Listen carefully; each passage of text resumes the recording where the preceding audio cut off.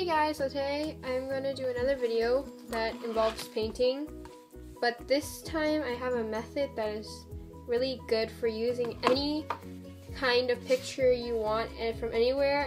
If it's a really hard picture, this is a really good method for you because it's a way to get it perfect and sort of the way you want it. Not exactly perfect, but close to it than free drawing it by hand. So today, I decided to choose this picture, and it has a bunch of happy faces on it, and it says, "You have a cute smile, smile more." So the first thing you're gonna do is you're gonna take it and tape it up to the window so that the light can go through. This only works in the morning, or if you have a light box or something where light can shine through the paper. Okay, so I forgot to mention this. When you tape it onto the window, you're going to want to tape it on backwards so that the ink is over here. The reason why you're going to do this is because if you do it where the ink is on and after, it's going to become backwards when you eventually transfer it onto the canvas. So what you're going to do is take your pencil and you're going to press really hard and make a really dark line, tracing all over all the pictures and letters that you want, so like this. And you're going to want to make really dark lines. Okay, so after you finish outlining the back, you're just going to want to tape it back on your canvas in any position you want. And the tape is just to make it more secure so that when you do the next step, it's not going to be flinging around everywhere.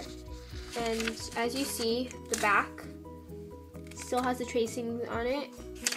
And then you're just going to want to take any tool that's a pencil like this that doesn't have any lead coming out of it, just a sharp thing like you can use a pen that doesn't have any ink in it.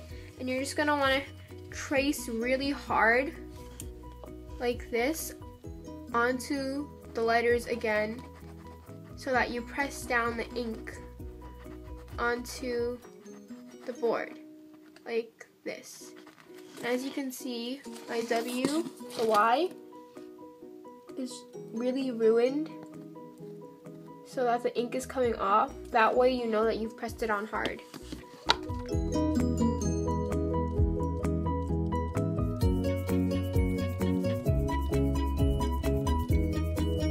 Okay, so after you finish outlining the front and transferring it onto the back, you're going to pick it up and it's going to look like this.